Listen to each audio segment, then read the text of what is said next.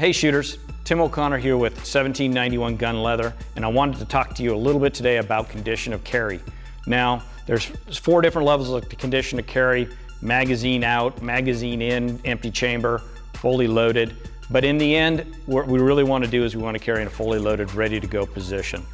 You're not being any safer carrying with the magazine out or with the chamber empty because you're going to treat the gun as though it's loaded all the time anyway.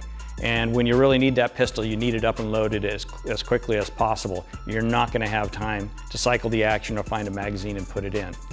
My suggestion, carry fully loaded, safety on if that's what you're doing, decocked if you need it.